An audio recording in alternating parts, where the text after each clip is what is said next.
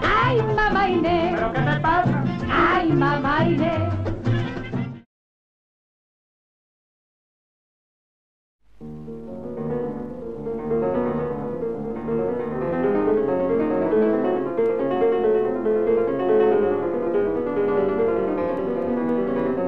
Were you born in California?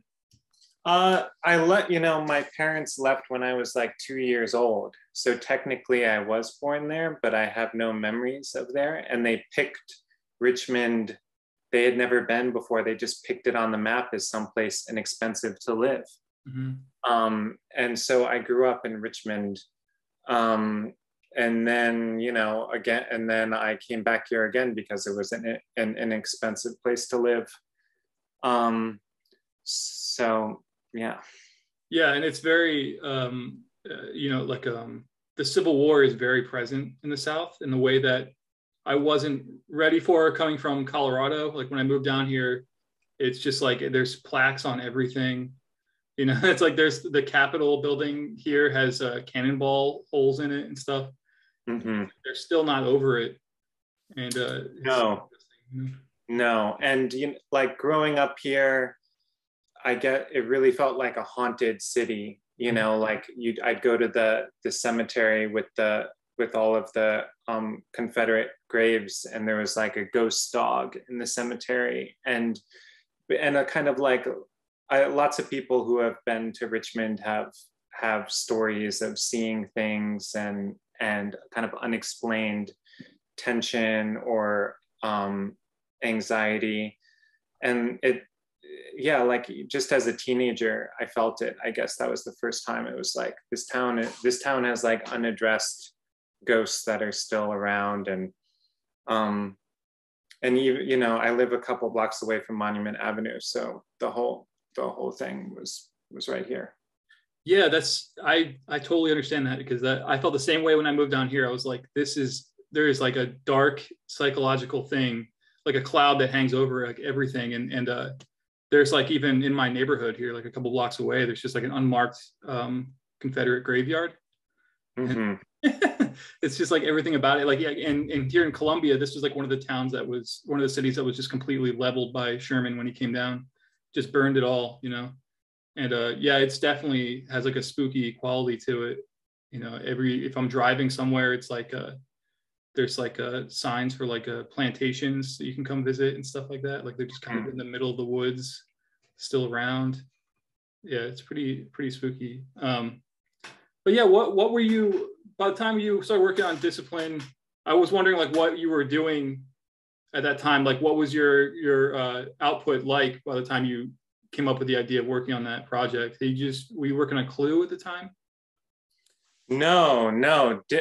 Discipline I started, I guess, right after Doctors. So that was in like 2014. That in earnest. I guess I finished Doctors around 2013. Like, so I grew up. I was raised Quaker in Richmond, and I like knew about this moment in history where Quakers were pacifists, but they were also anti-slavery. So there was a rift in the Quaker community about whether or not to fight. And I thought it was really, really interesting and like, specific to me, or kind of like I thought this was something that I knew a lot about just from being in Quaker meeting all those years. But it felt really, really intimidating. I think I actually talked to you. I can't remember. I like at Angoulême or something about it when I was trying to make it feel a little more possible, like achievable. It was kind of just the fact that you had done some things set in that time kind of made it feel a little less impossible. Like here's someone that I'm talking to who like figured out how to draw all this stuff. Because it definitely was feeling out of my wheelhouse. But like 2012, there was a Civil War, art show at the Met. I don't know if you saw that. but that was interesting because, you know, all of the paintings are pretty small, like even like that Winslow Homer stuff of the sniper, and they aren't like giant David paintings. Everything's kind of small scale. And so just seeing the scale of that weirdly made it feel more kind of approachable. And then I applied for a fellowship at the New York Public Library, and they said, oh, we have an archive of Quaker letters and diary entries here.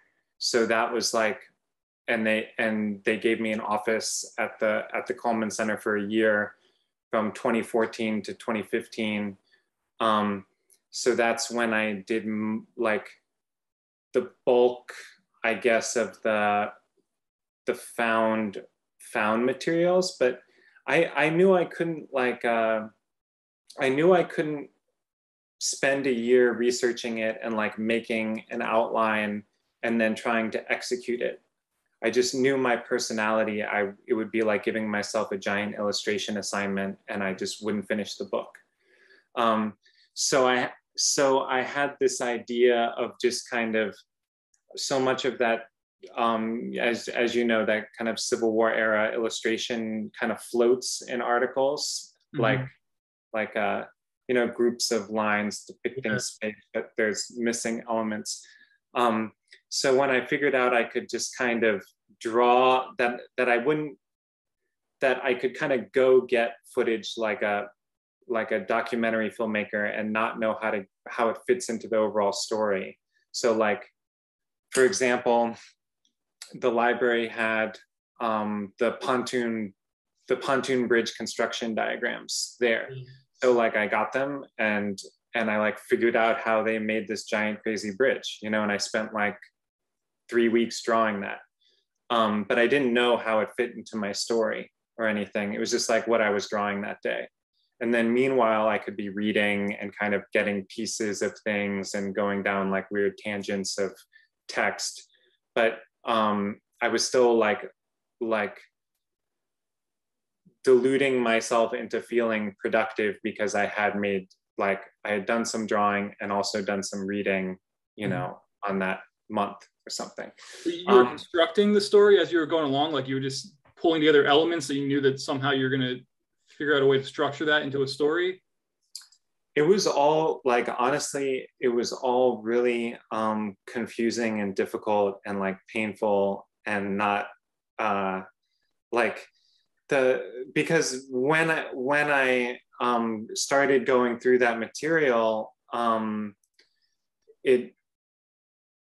don't know if you've had this experience, but it actually, like, the more I read, kind of the more unknowable it kind of became, and like the more confusing it became. Like, rather, because I knew, and like I would know there would be a battle that day, but the diary would just be what they ate or the weather, you know. Right.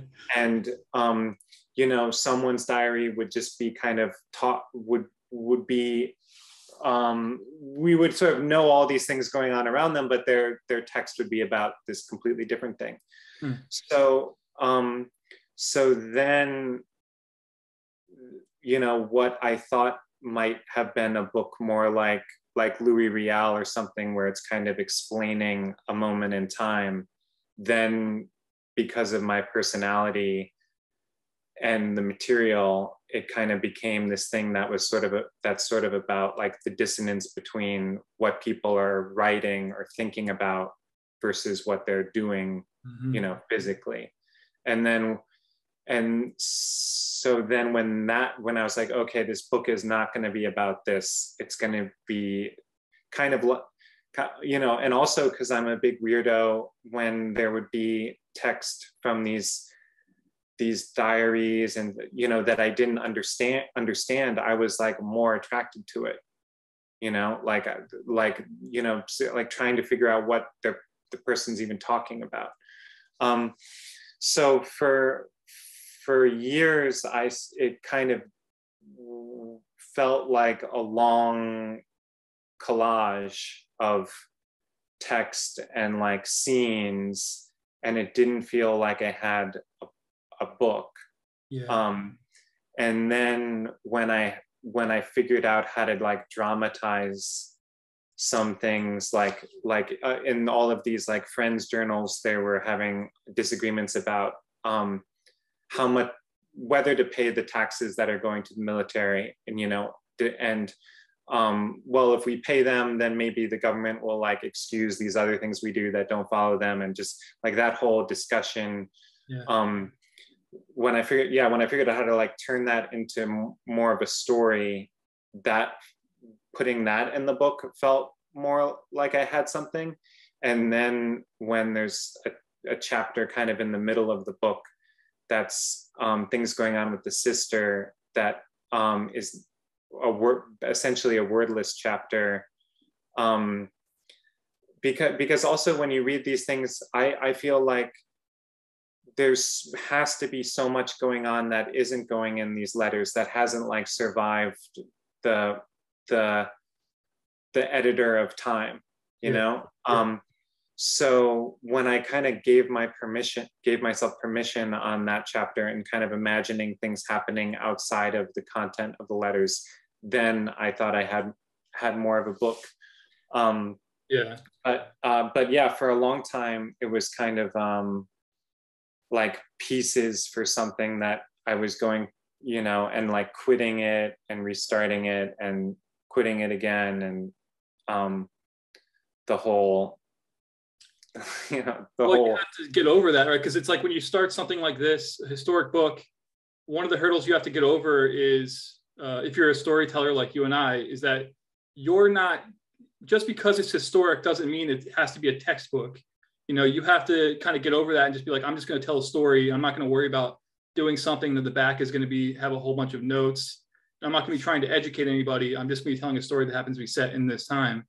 Because if you start going into that, you go like, well, maybe I should make sure that the gun is absolutely correct. And then, like all these, like you get bogged down in all these details, I think, that like psych yourself. For me, it felt like a kind of extra added pressure because there are so few books about Quakers, period. Yeah. And most people don't know anything about Quakers, or they have, their ideas aren't accurate.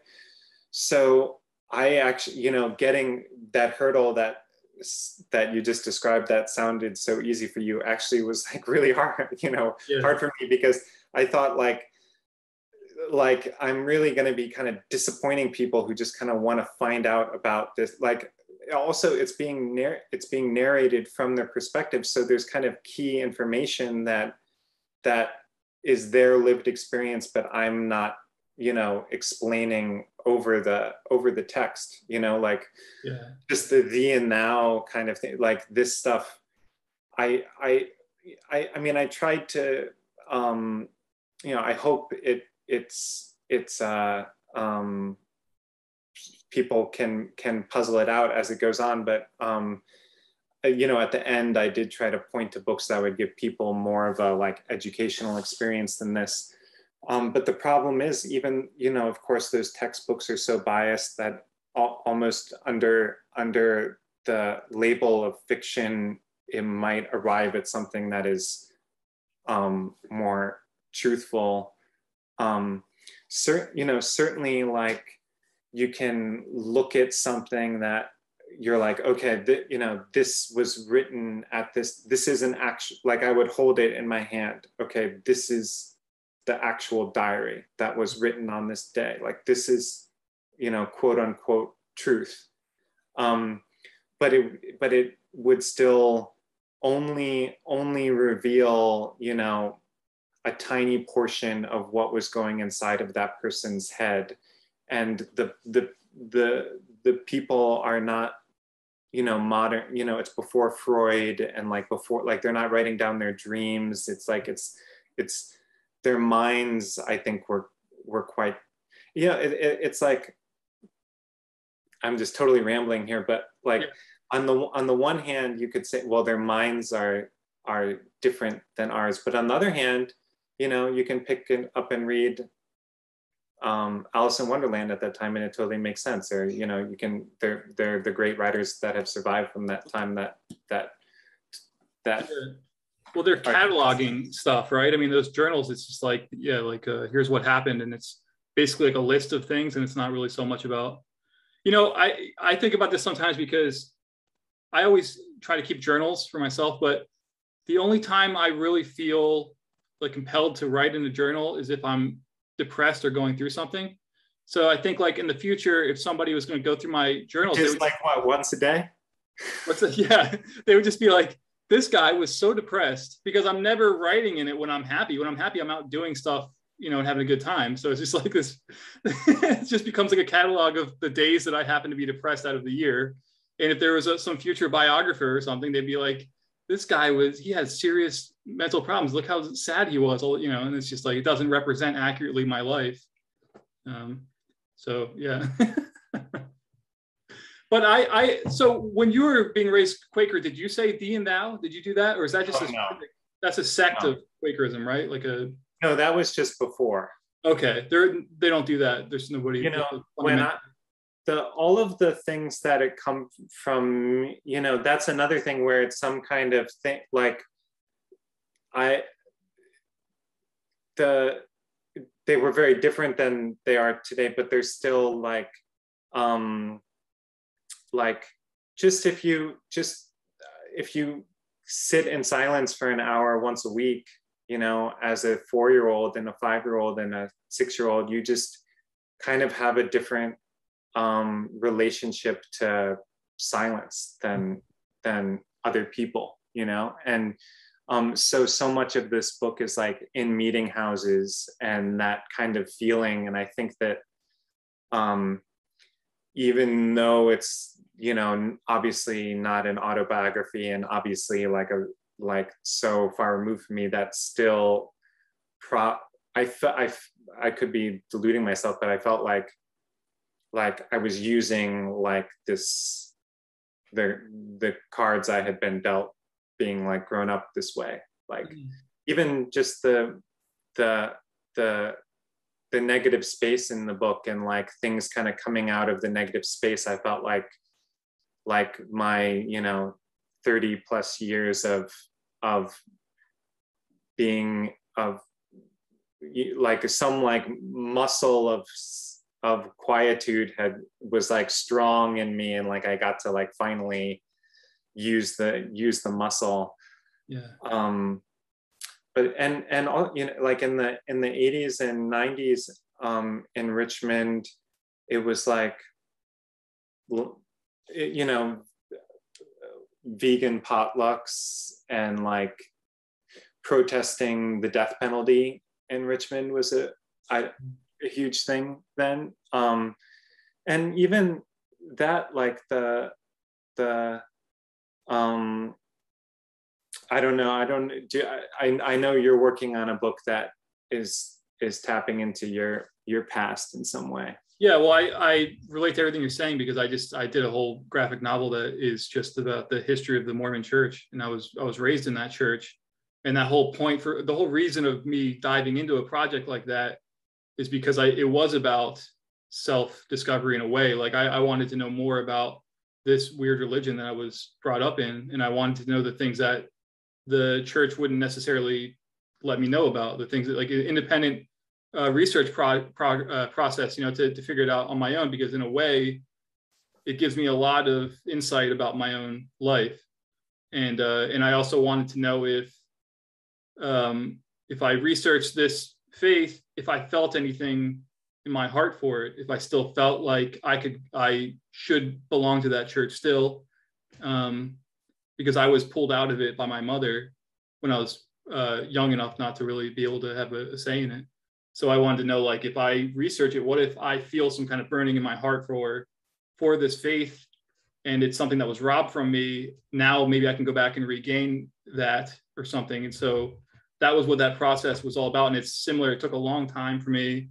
It was it was pretty immersive, like the process for this book for you, and it's very, very personal for me, And at the same time I had to dig through, like I know that you did, where it's like you're reading all this historic stuff, but at the same time you're cherry picking, you're extracting the things that you can use, because you have to make a narrative out of history, and people don't understand how difficult that really is, because real life history isn't necessarily straightforward. It's like, it's serpentine, it goes all over the place.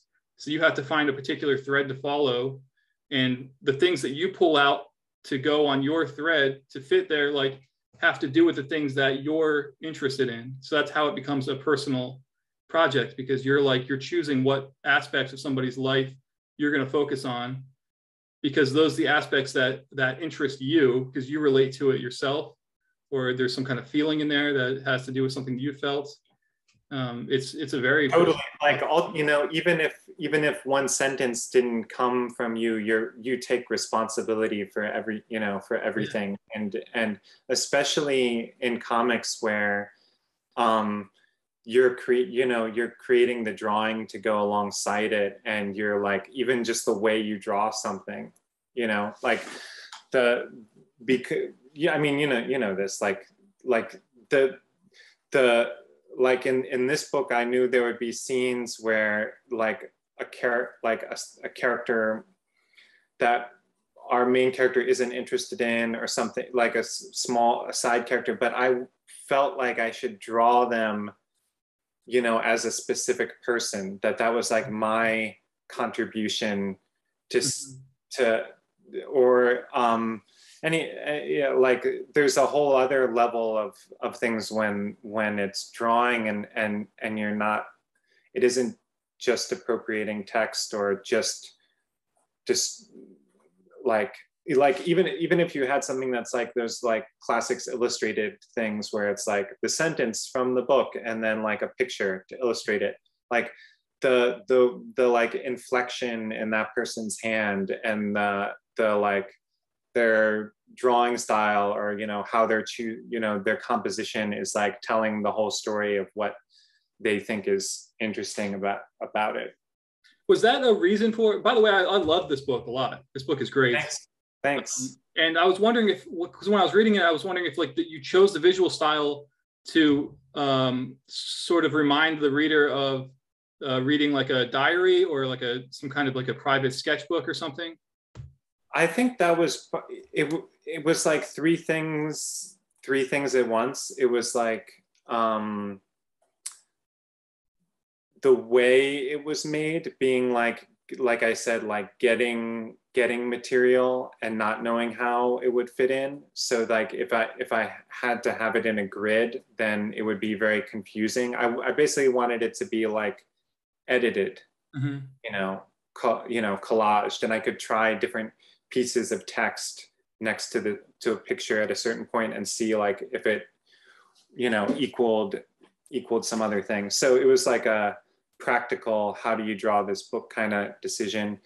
And then it was that the feeling of a sketchbook where things float, of course, and also the Civil War era, the specials, the, you know, journalistic illustrators, they're kind of sketches that had like floating text and the same kind of you know, like things coming out of a blank page. So it felt like it was all like one whole idea, you know, the things coming out of Silence, sketchbook, Civil War era illustration. Is that the paring down of the style compared to your other work, like how, as far as it being black and white and being, it's not that your drawings are more spare in it, but the pages seem spare. Is that supposed to equal Silence, like a Quaker? That's kind of how I thought of it, that that the negative space of the page is like activated, and like as you're going through it, you're kind of picking up information, you know, like at each page. I hope eventually you're just like find yourself that reading it, you know, and that it would somehow be more intuitive than if it was inside boxes. Mm-hmm.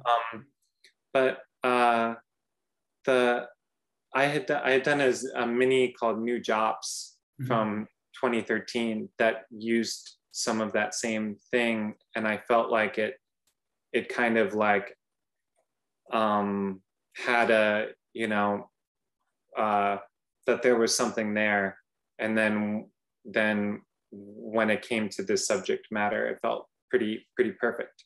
And you did a whole bunch of drawings separately and then laid them out like Chester Brown style?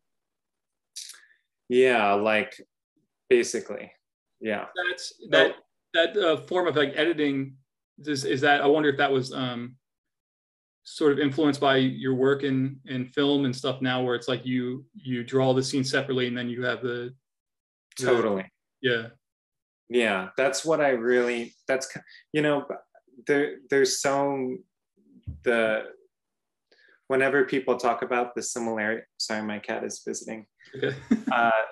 When that's kind of the main thing that I learned from making independent movies, is seeing how the editing changes everything, and seeing like different cuts of people's movies and seeing how they, you know, restructured whole scenes.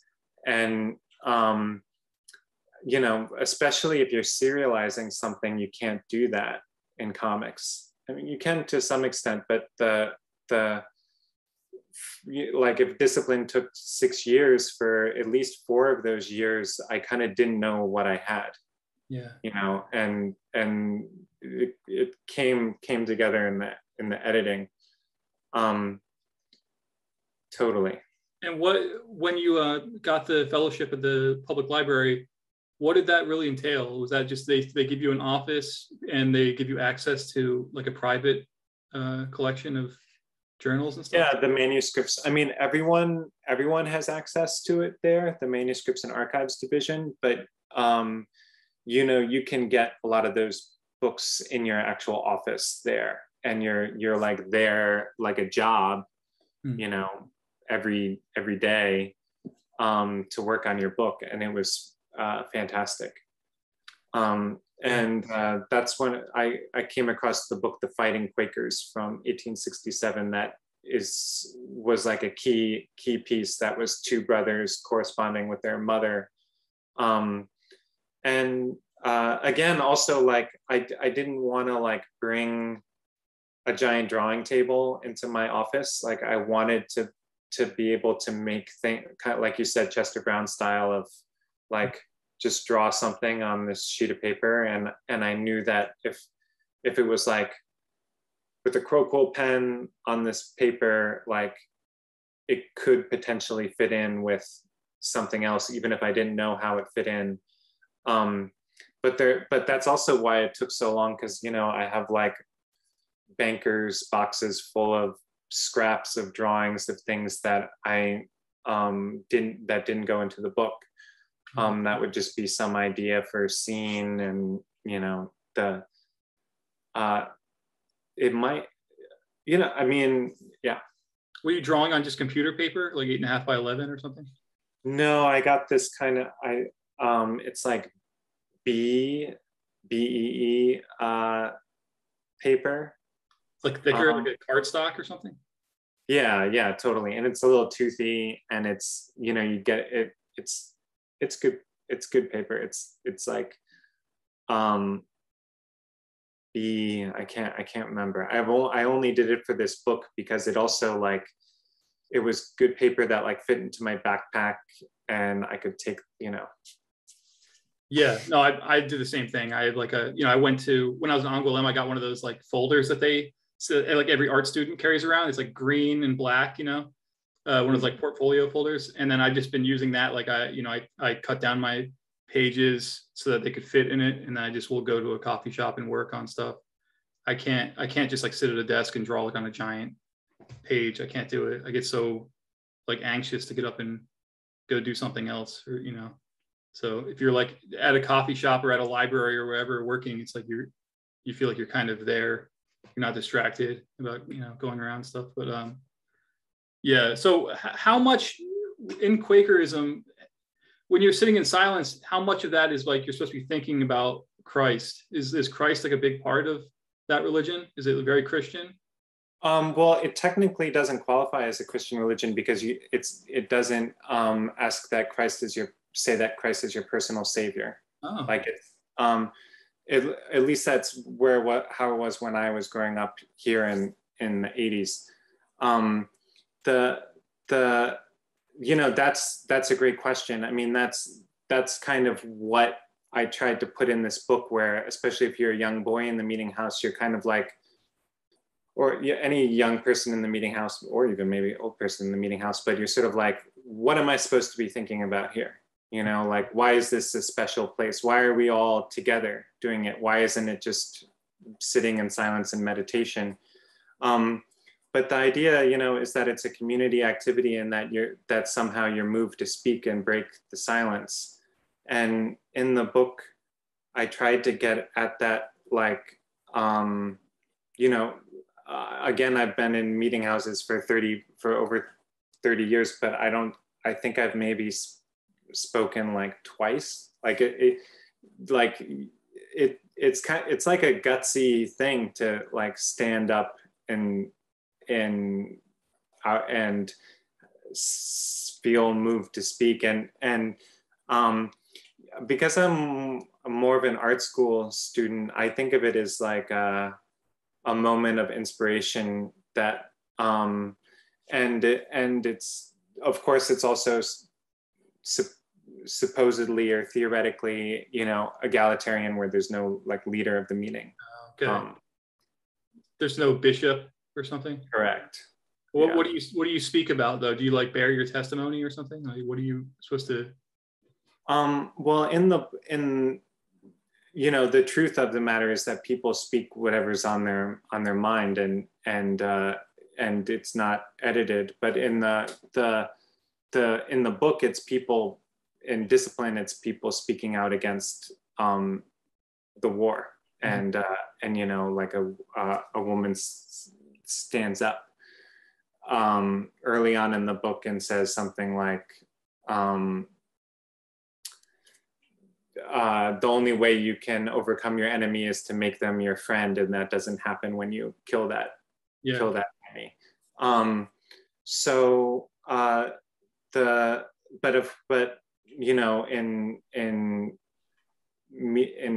1994 meeting house in Richmond, Virginia, it's someone talking about what they maybe, I could, anything, what they were thinking about on the way while they were walking their dog that morning, or what have you.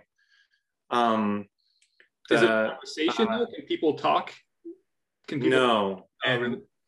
And there has to be a silence after, so it's never a conversation.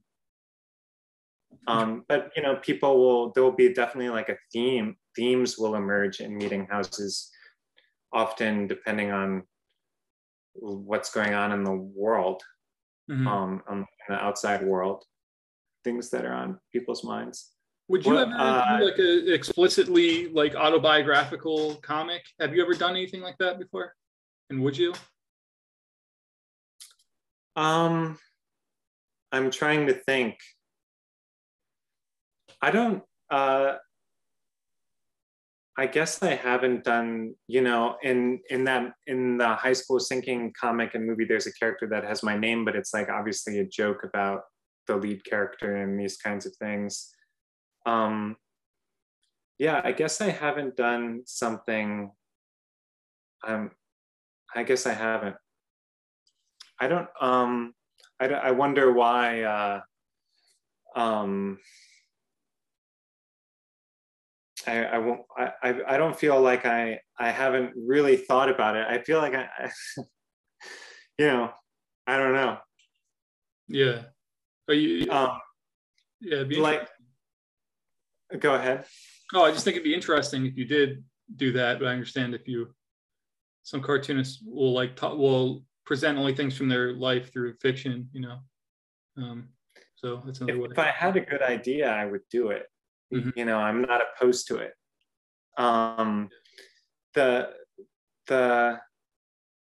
Certainly there's so many great comics that are autobio, and there is something about, the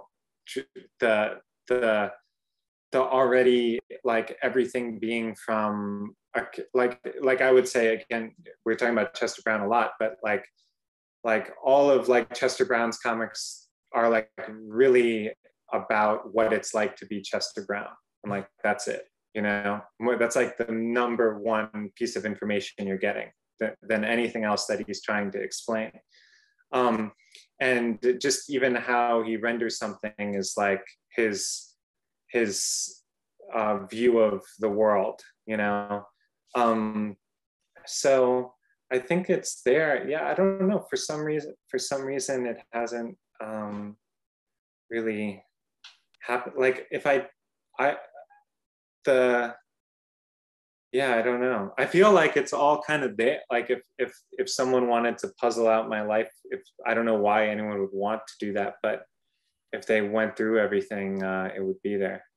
So do you, when you're thinking of a story, is it because every one of your books I think is in like in a different style, and I wonder if you think of that style before you think of the story, or if it's like the same. Like if you go, I'd like to draw, or you're just doing drawings, messing around, and then like you overlay that over like a painting or something like that, and then do you think like, well, now I should figure out like a story that I could use this style in, or are you always writing? I think it's the opposite of that. Oh. I think it's like I have a text. It's usually a story idea that I'm then thinking about how to draw. I mean, that's been it each time. So, because, you know, people, cartoonists, I think of like some of the cartoonists you've had on your channel, you know, it's like the stories kind of emerge out of their drawing and their doodling and their imagination. And I sense that as part of like the energy of the comic. But I honestly can't tell how it is for you, but for me, it's like, oh, you know, like it'd be interesting to do something about Quakers and like this time, and like maybe it would look like this, or maybe the cover should be like this. Maybe, well, it shouldn't be in color. Like if me, like it's all, the story is the first thing. What are you like? Are you writing scripts that you're working from, or are you just go into it with an idea and then see how it goes? Even if it isn't a full script, it's like I'm one of those like really boring cartoonists where my sketchbook is a lot of text. Oh, really? You know? What are you? I mean, I just go into it like with like a general. Sometimes I just go like, here's some characters, and I have them doing something, and then like I see how the story emerges, and I kind of trust myself enough to know that I'm going to get it over the finish line. Like I was just asked to do like a story about Crime Does Not Pay, that comic from the 50s. Mm-hmm. The guy killed, what's it now? I already forgot his name, even though I just like worked on a fucking 20-page story about it. The guy who murdered his girlfriend, the artist. So I just basically made a list of everything I could find about that comic and about that guy. And then I just dove in and just started just like page one and just started drawing, like inserting the facts that I had learned and trying to not make it really heavy-handed, but just try and make it work as like a story. And by the time I was done, I was like, God damn, I'm a champion. I didn't even, I was like, I didn't like super plan this out, but it like worked so well that now I'm like, this is like the best story I ever did. You know, like I just felt like, it's not something I could have done any other time, but now in my life, you know, that I could have just, you know, I couldn't have done that in 2009 or something. It just comes from reading a lot of comics and drawing a lot of comics. And then it just becomes like a second nature or something to just tell stories. I think, you know, I think that I've been wondering about it myself. Like, I mean, for me, like something I used to think about is that like I did the book New School that was drawn with a thick pen on 8.5 by 11 paper. So like you're drawing with a thick pen on a small sheet of paper, it like just looks different than if you're drawing with, you know, a crow quill on a large sheet of paper.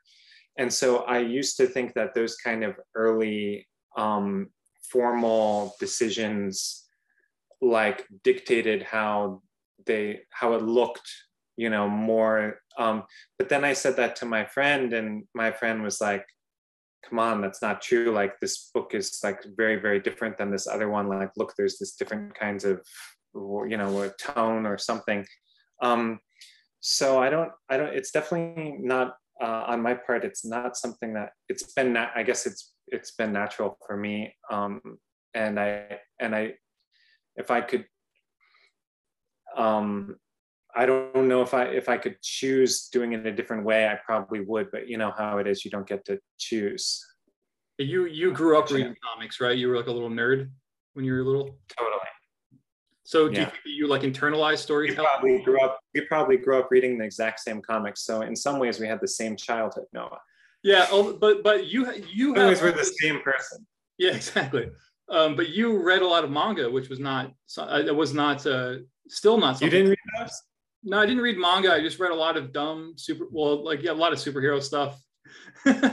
It's like I had so many brothers that were all into comics, so like it was just basically whatever was in the house. My dad was really, you know, my father was a lifelong comic book reader, so like he would bring us all to the comic book shop and stuff. So it was just like always in our house. But manga was not something that I was ever really exposed to as a kid because I just never saw it. And I'm surprised because I felt like we were right at the you know, invasion of it all, and that it was kind of exciting that I would have thought that it would have crossed your radar. Well, the thing was, like, when I became a teenager, I put comics away. Like, I just stopped even paying attention to comics, and I got into like skating and stuff. So I missed that kind of wave. But I remember like what they used to call Japanimation. Like all my friends and stuff would be like, we're watching Ghost in the Shell, or, you know, like all that kind of stuff. And so like that was the thing. But I never was exposed to like manga until you know, as an adult, when I got back into comics. And you know, you'd go check out what was going on in comics, and then manga was like half the comic book shop or something, you know. You know, I didn't have siblings that read comics, but my dad, you know, my parents were hippies, and my dad had like a box of Zap comics, and even he you know, Watchmen and Frank Miller, and like he was hip to everything growing up, and so like the I guess I was all in when you checked out of it. Like I would go to those like anime conventions in the middle of nowhere and find, or you know, buy the VHS, the bootleg VHS copies of like obscure anime. And yeah. I remember when Pokemon came to America, you know, my friends were really into that, and I remember them being like, you know, in the original versions of this, there's nudity. And that was like a crazy thing. Like, really? Like in a kid's show? Like, yeah, there's like sex scenes in Pokemon and like the original versions and all this stuff. And like Dragon Ball Z and stuff. It is, you know, what's weird is how much that stuff, whatever, it's kind of like when you're being formed, whatever that was in you right then, just like unfortunately just stays with you. Like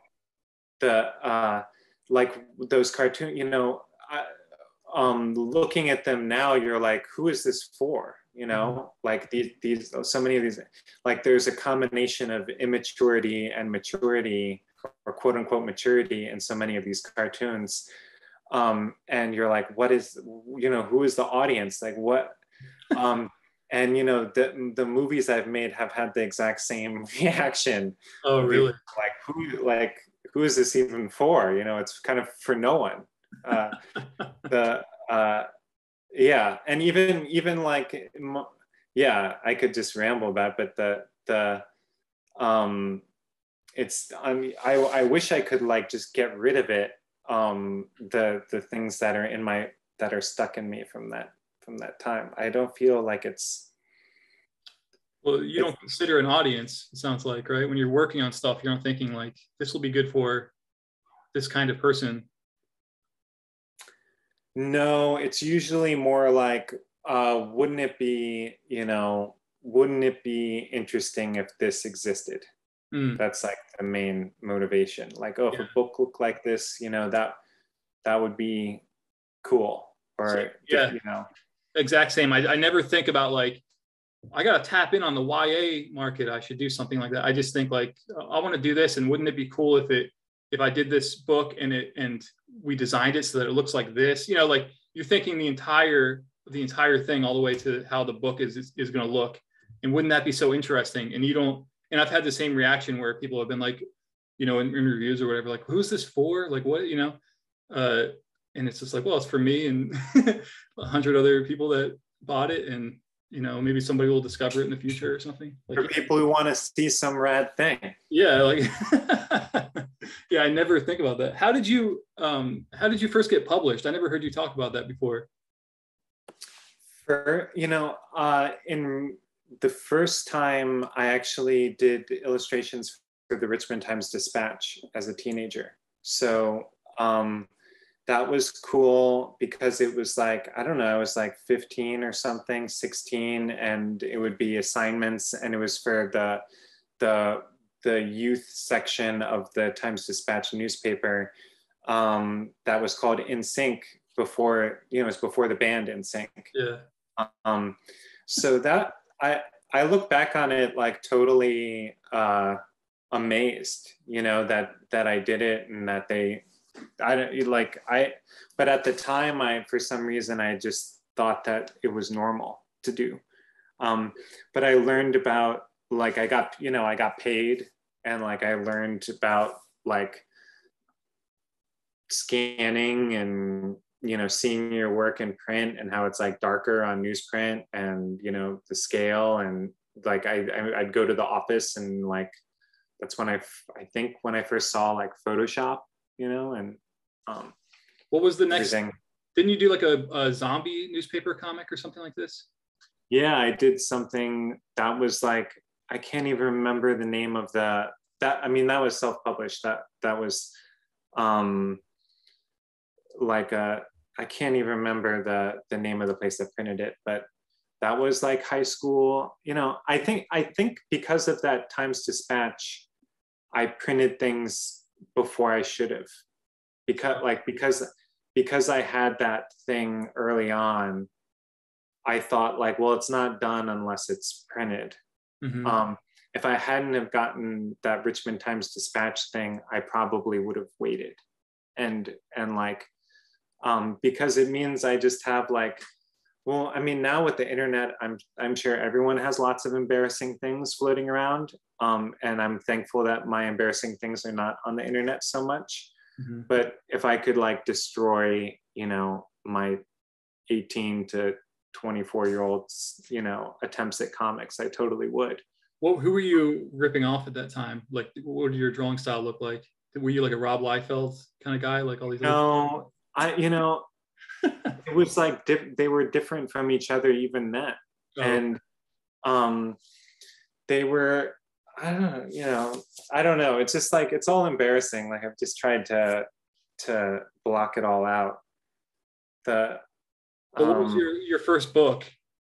Was it like Mother's Mouth or something like this? That was from, I think Alternative Press put that, and that one was kind of a weird thing with making sections that were unrelated, and I put it together. Again, I wouldn't publish. I don't know why I thought it should be printed. It should have just been. It originally existed as mini comics. It should have just stayed as mini comics. But that and Goddess Head, Tim Goodyear put out. That was other things that were like in anthologies, and it's all yeah. So with that stuff though, you were just like going to comic shows and selling mini comics, and then like Jeff Mason or something would be like, "Hey, this is really great, kid. Let me put together a book of this work." Jeff Mason had published a bunch of other people in the Meat House Collective, and I was doing things in that anthology. But I was like younger. I was younger than all those guys, and I was like kind of tagging along, and idolizing them. They were very successful very early, and even I'm not that much younger than them, but it still was like a big difference between, you know, 18 and Yeah. 23 or whatever they were. And that And was they like were all, Farrell. they were all super young too. I mean, I just mean that in my eyes, I was like, yeah, you were the worshipful. But who was that? The Meat House Collective was like, I know like Farrell Dalrymple was a part of that, right? Was Brandon Graham a part of that or not? He was there and around, and he was I met him when I was, I don't know, 17 or something, and he was really, really nice to me. And I don't know why those guys hung out with me. And you know, I haven't seen any of them for many, many years. And again, I like look back on it very just like grateful that they hung out with me at all. And you know, something that I like about your channel too is like a lot of these people I like met, you know, a couple times, you know, at these conventions or something, but I have a fondness for them because because their lives are devoted to this medium as well. So on your channel, that's like the only time I get to see, I get to see what Mark Bell is like right now. You know, I haven't seen him for many, many years.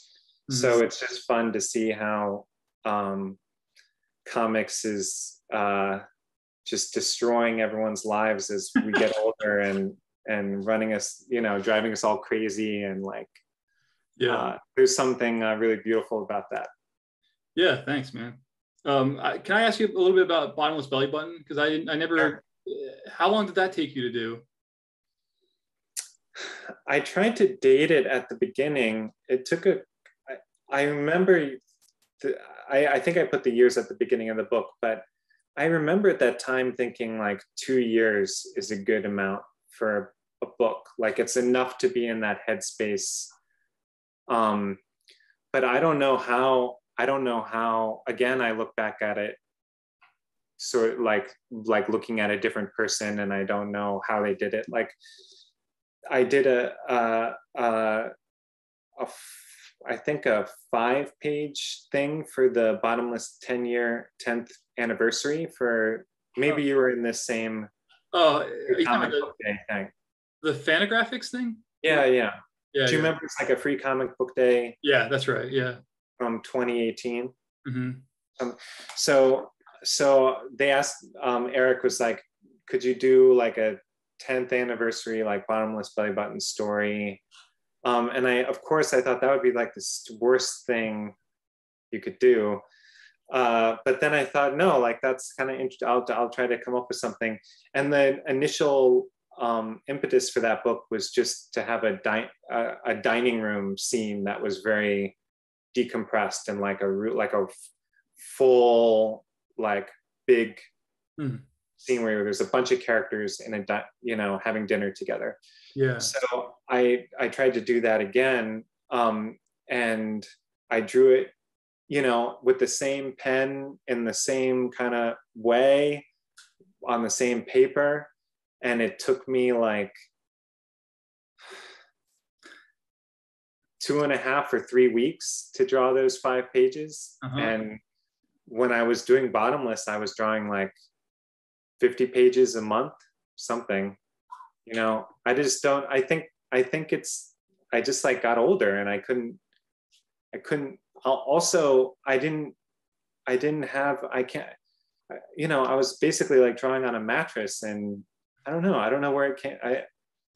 Yeah, I know what you mean, man. It's like that kind of energy, but also like there's like an enthusiasm for it all. Like it's very exciting, and you're with that book, especially like you did something that nobody had ever seen before. It was like a giant brick. I remember being very intimidated by that fucking book when that thing came out, man. It was just like, because I was at the same time, I'm the same age as you. And I was still starting out. I was like learning how to do my own comic book and stuff. And then you dropped this book that was like fucking 2 pounds. It was enormous, you know, it just seemed like such an achievement. And then you know, like, of course, like again, I look at it and I wonder like what my motivation was, or it does seem like a different person, like what was, you know, what, but I remember at the time, first I the I didn't have a you know, it was sort of like I was living in Richmond then too, you know, and I don't know, I was trying to make decompressed scenes that I hadn't seen before in like an American comic that kind of look this particular way with these characters that I think my motivations were good. Like it was like I'm not gonna like read that book again because it would probably be embarrassing, but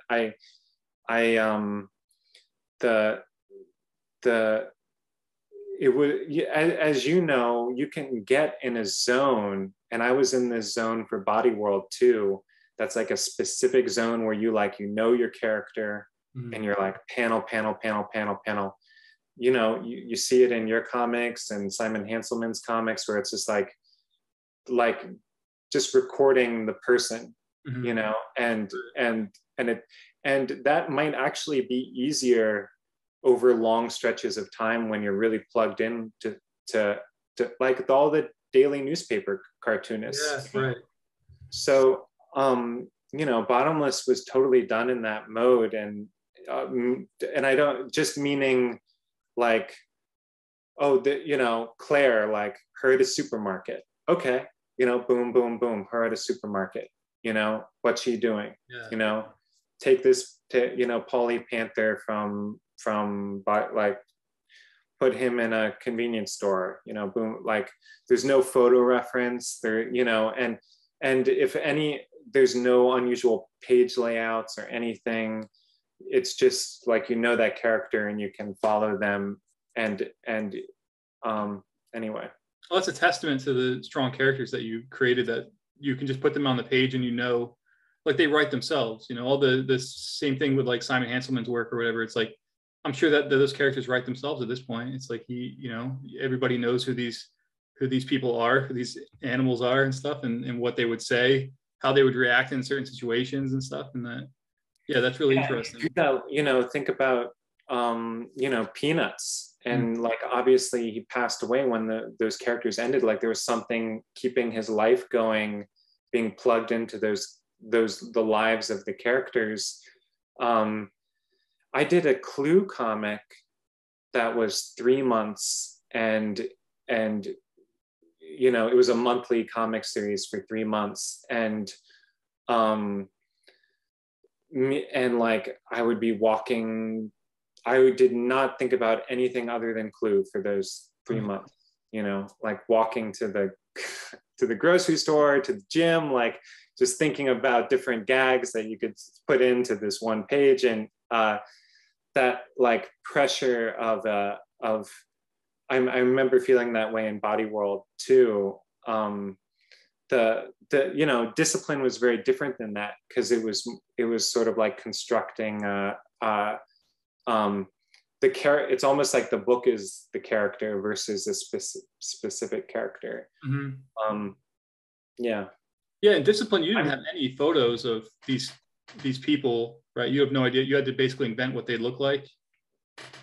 Yeah, and the again, you know this, but like I didn't.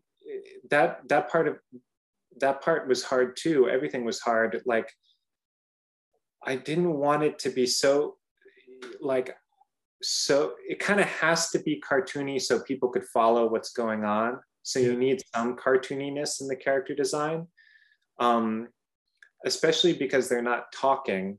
So they have to be legible, but I didn't want to give them like exaggerated features. And so I tried to have like these little things happen to the person so we could track who was who, or give somebody a mole or something so we know who that character is. But it couldn't, you know, it couldn't be so realistic.